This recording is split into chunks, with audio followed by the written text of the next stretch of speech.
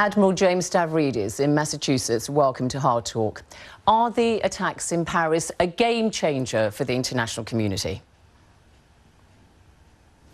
I think they are, and we have to acknowledge it's really not just Paris, Zainab. It, of course, began with the downing of the Russian aircraft, which cost more lives than thus far have been lost in Paris, almost immediately followed by the horrific bombing in Beirut, and now the Paris attacks. Put those together, 1,000 dead, over 500 seriously injured. On a population-adjusted basis, as I say to American friends, this is a 9/11 level event. I think it will change the game. President Hollande says there will be a war without mercy. British Prime Minister David Cameron, it has become even more clear that our safety and security depends on degrading and ultimately destroying ISIS. We will be safer right across Europe if we destroy this death cult once and for all. But frankly, Admiral, we've been here before, haven't we? We've heard these kind of statements since the September the 11th attacks, and yet the attacks keep on coming. Indeed, they do, although I would point out that it's all a matter of case by case. And I think when you look at the Islamic State, it's not just the events of the last 3 weeks.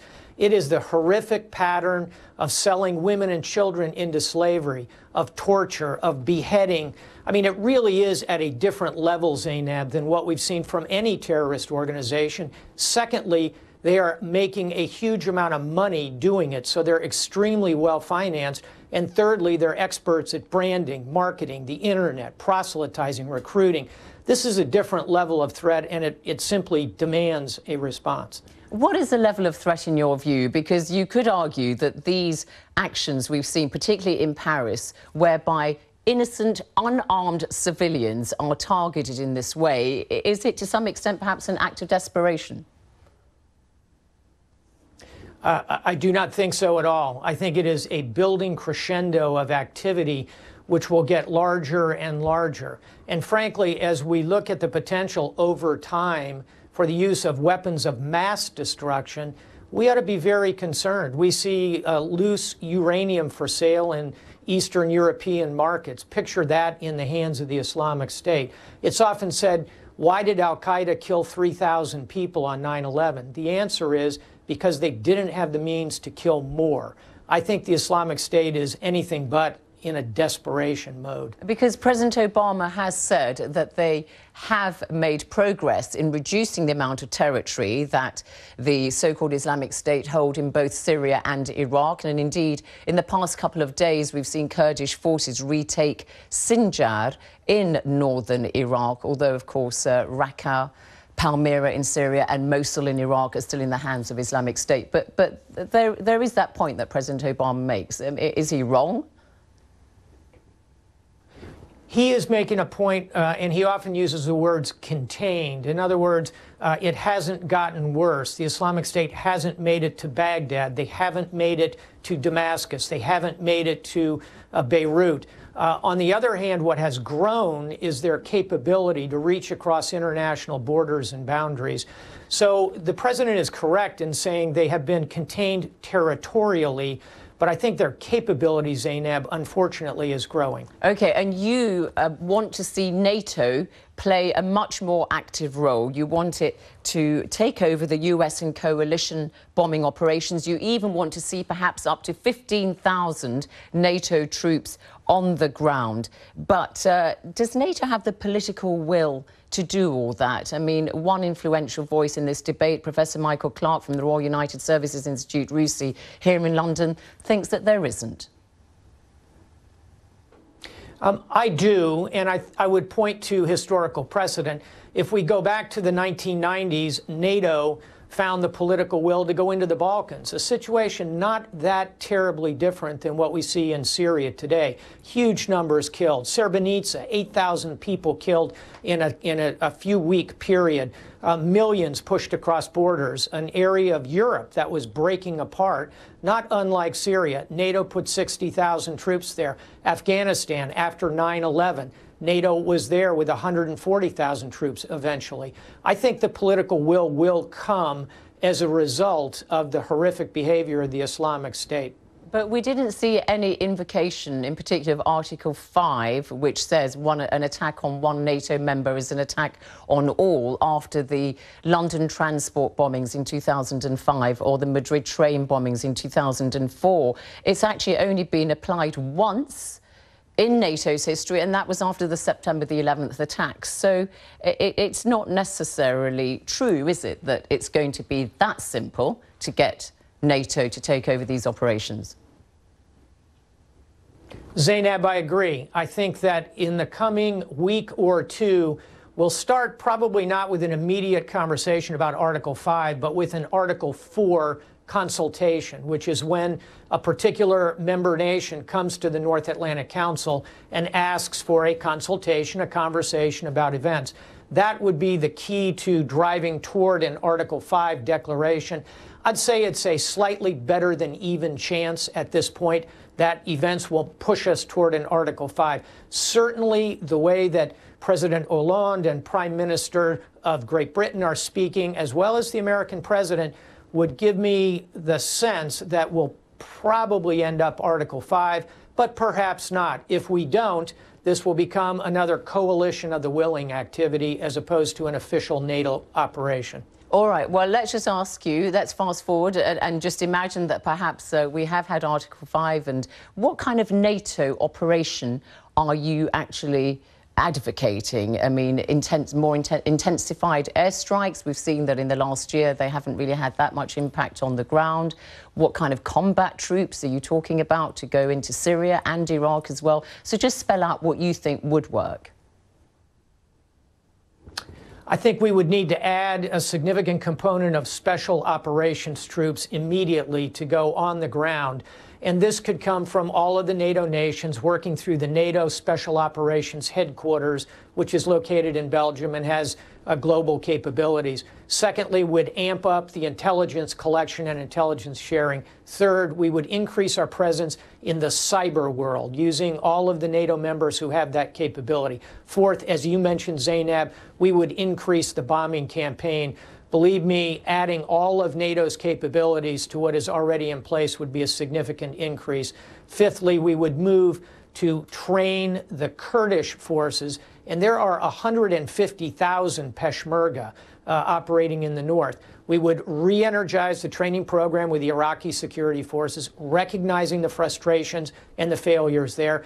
But ultimately, when you put Peshmerga from the north, Iraqi security forces from the south, you have a significant capability to balance with the combat bombing campaign. And then seventh, I'd say Turkey's army, the second largest in NATO, would have to step up in this scenario. So total of troops, I would say about 15,000 NATO troops, excluding Turkey, which I would hope would have a larger land contribution to make. I think when you put all that together, you have the means to take on the Islamic State in a significant way. And you mentioned special operation forces from NATO, but look at the fuss that we've had in the United States already. At the mere 50 that the US has already sent in. One example, Senator Angus King said of the deployment of special forces not authorized by Congress. Criticisms, you know, that America could be dragged into Syria simply because of the deployment of 50 special operation forces. And now here you are advocating that NATO's biggest army, the US, should be thinking of sending many more. You can find different voices on all sides of this debate, Zainab. And just recently we heard Senator John McCain, the chairman of the Senate Armed Services Committee, one of the most powerful voices on in the Senate, talking about the need for a much larger force than I'm advocating. You'll find others who evince enormous Middle East fatigue after the wars in Iraq and Afghanistan. So I think you'll see all those voices, but the trend, given the horrific events of the last 3 weeks, is clearly toward a more activist role in the region. Well, but President Obama, of course, a very influential voice, if not the most influential voice in the United States, has said, look, if 50,000 troops were sent into Syria, what would happen if there was an attack in Yemen or Libya? I think, as I mentioned earlier, Zainab, each of these are a case-by-case set of decisions for our leaders. I think that the Islamic State has managed to vault themselves to the very top of the greasy pole of enemies that we face. So each of the other cases you mentioned would have to be examined. By the way, it's not just NATO. We need Russia involved in this. We need the states, the Sunni Arabs. And I'm confident over time you'll see a confluence of all of those powers working this challenge, just as happened in the Balkans. So bring in Russia and just put to one side the fact that Russia has been engaged in bombing operations in Syria on behalf of their ally, President Bashar al-Assad, leading to the indiscriminate killing of civilians. I'm not saying they're targeting civilians, but their operations have inevitably meant that civilians have been killed. That's one point. And then a second point made by Ivo Dauda, a former American ambassador to NATO, who says that some would worry that too much cooperation with Russia would be at the expense of Ukraine. Are we to forget all that business over Crimea? No, the world is a complicated place, but the essence of leadership is prioritizing challenges. And again, I think the Islamic State is at the top of the challenge list at the moment. I, for one, would say, let's get the Russians involved in the military hard power campaign against the Islamic State. The Assad situation, I think, must and ultimately will be solved in a political, diplomatic way. That effort is underway, as you know, in talks in Vienna. I think over time we'll see a political, diplomatic solution on that side. On the side of attacking the Islamic State, I think we can and will and should all operate together against them. But that's the point. Will everybody operate together against them in this coalition of the willing, NATO, and then key Middle Eastern allies, the Emirates, Saudi Arabia, Turkey? For example, the Turkish government, Saudi Arabia, implacably opposed to Bashar al-Assad. Are they really going to come in this kind of coalition whereby you put the fight against Bashar al-Assad on the back burner because you deem that Islamic State is the bigger enemy? 2 months ago, Zainab, I would have said probably not. Today, I would say they probably will, simply because of the changing perceptions of the scale and capability of the Islamic State. But I agree with you. It's going to be a close call for the Turks. It's going to be a close call for the Saudis. But I think our position, the United States, Great Britain, NATO, ought to be to try and prioritize, go after the Islamic State first, pursue the diplomatic political solution to the Assad regime and the civil war broadly. We're going to have to try and pick our way through some very tricky choices, but that's how I would score it from where we sit right now. Tricky choice.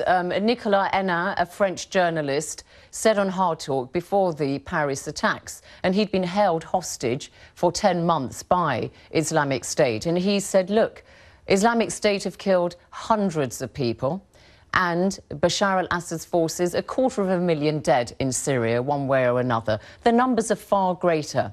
So the point I'm putting to you is, are you getting exercised about Islamic State because the hundreds that they have been killing have included Europeans, whereas the 250,000 killed by Bashar al-Assad are by and large Syrians? No, I think both are horrific challenges, and I think the Assad regime is utterly illegal. And I hope that Bashar al-Assad ends his days, like Milosevic from Serbia, in a jail cell in The Hague. But the real threat for the moment is the potential on the side of the Islamic State. And of course, it's not just their killing of Christians and NATO members and Europeans. It's also blowing up Russians as well as the Hezbollah in Beirut. It's unacceptable behavior across the spectrum. And the potential on that side of the equation, I think, is worse. In terms of Assad, again, I think that's going to be a political, diplomatic settlement just because, as you raise, Zainab, of the implacable support, thus far anyway, that Russia has afforded to them. The reality is we're going to have to settle that diplomatically.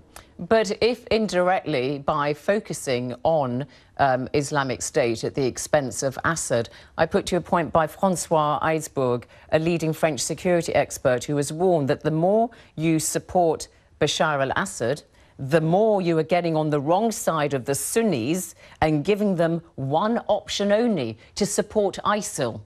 So actually, your strategy could backfire because you could actually get more recruits for Islamic State.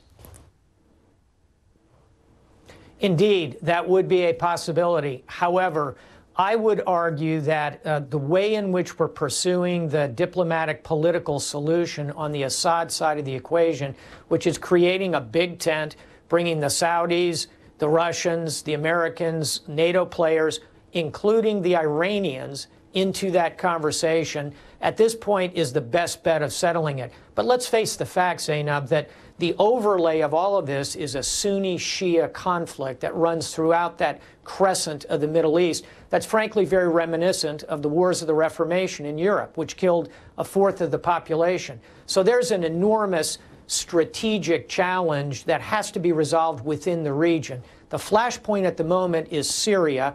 We have a very dangerous entity in the Islamic State. We should destroy it. Then we can solve the larger construct of civil war in Syria. Although, of course, Islamic State are Sunnis, and as you pointed out, they're killing lots of Sunnis, including the Kurds, who are Sunnis themselves. But just looking at the impact of military intervention, it can be counterproductive for a different reason and actually encourage acts of terror. For example, the former London Mayor, Ken Livingstone, who was Mayor of London in 2005 during the transport bombings, has expressed a view that, as held by others, that some European Muslims are actually encouraged to carry out attacks in Europe when they see what they see as Western interventions in Muslim lands. They often cite that as a reason as to why they're carrying out these attacks. So that's another very difficult side effect of the kind of strategy you're advocating. Indeed it is, and here I'd point you to a marvelous book that really unpackages that idea. It's called The Accidental Guerrilla by David Culcain.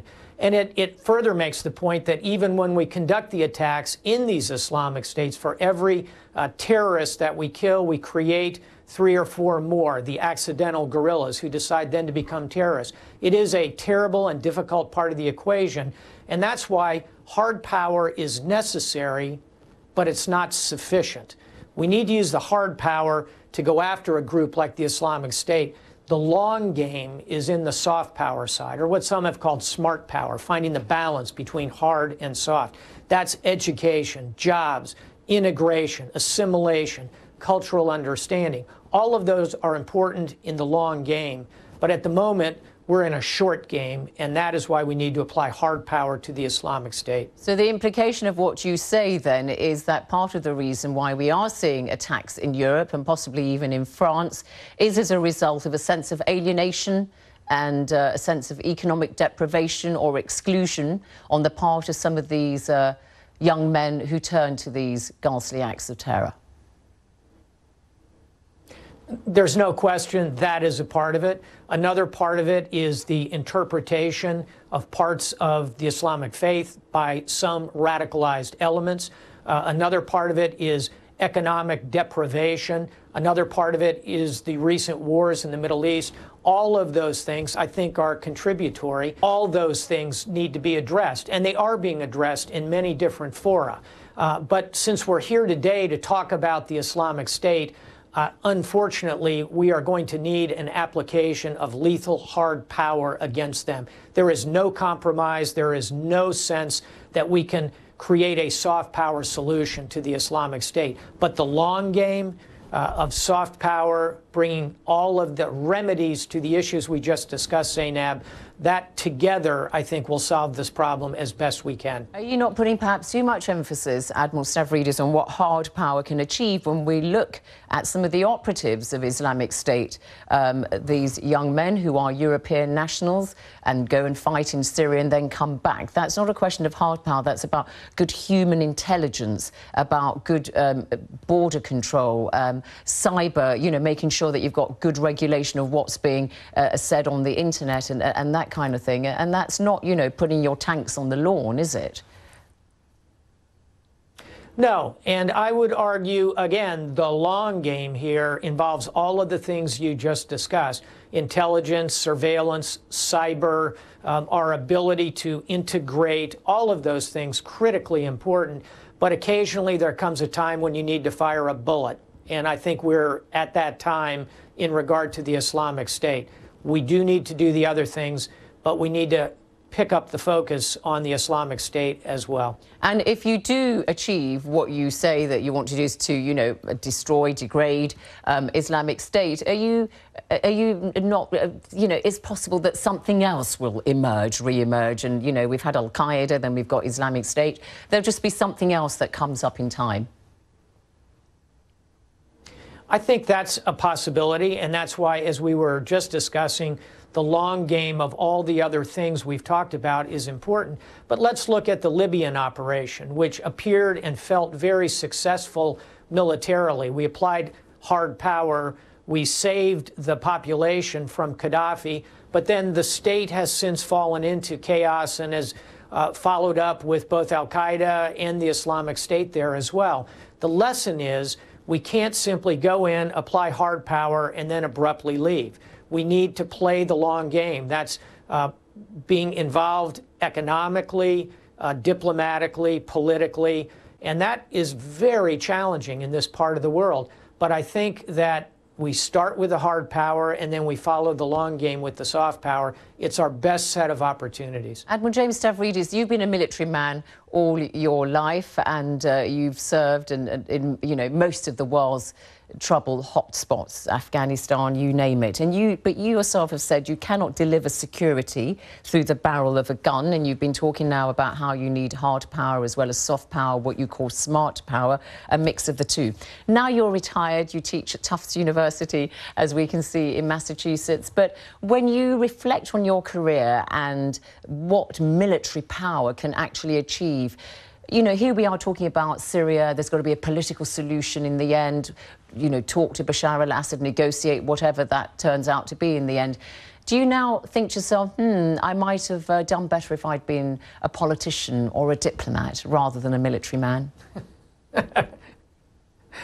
No, I have never felt I would be better as a politician. But what I like to think of myself is as a military man who understands the importance of diplomacy and development alongside defense. And if we look at places like the Balkans, like Colombia in South America, and we see that we've been able to meld those three things together, defense, development, economic aid, and diplomacy, that's where we will be the most effective.